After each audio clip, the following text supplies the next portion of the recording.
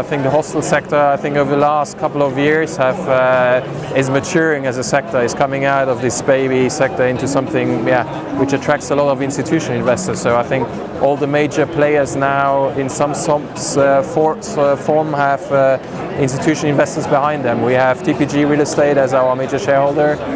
You have Mining with an institutional investor behind. You have Generator with an institutional investor behind. So all the big players have now institutional money behind, which I think shows clearly that big funds and investors are now seeing it as a sector of opportunity.